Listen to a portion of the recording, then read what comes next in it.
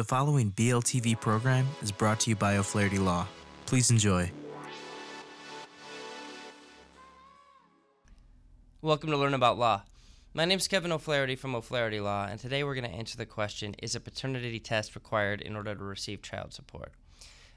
First, let's talk about two different situations. One is a situation in which the mother of a child is married or in a civil union at the time that the child is born. In these cases, there really isn't a need to establish paternity. The child support issue will be dealt with as part of the divorce case between the two parties, but the person she was married to is presumed to be the father. If the father chooses to try to argue that he isn't actually the father of the child, then he may use paternity testing as a way to prove that he's not actually the father. But there's no requirement, it's not incumbent on the mother to establish paternity in cases where she was married at the time that the child was born. If the mother was not married to anybody at the time that the child is born, then paternity has to be established before a court will order child support.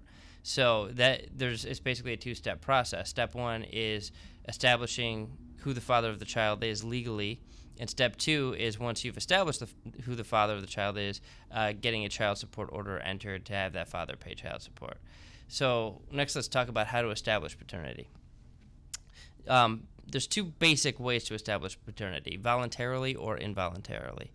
If both parties agree, you can establish paternity by mutual consent.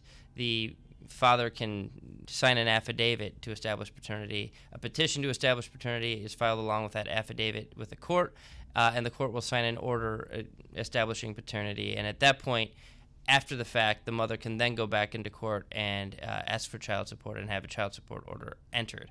So that's establishing paternity by mutual consent.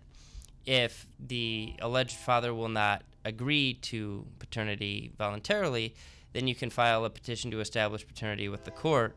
But this is basically, there's going to be a trial and a hearing to determine whether the alleged father is actually the father.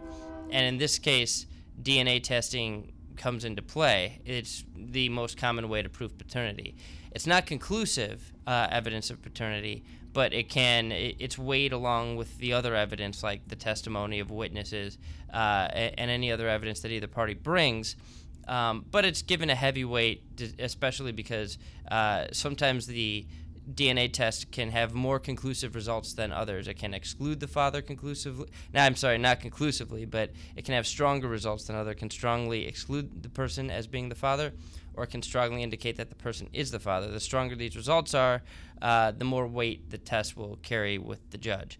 So in answer to the original question, getting a DNA test isn't necessary. There's other ways to prove paternity, but it's the simplest way and most common.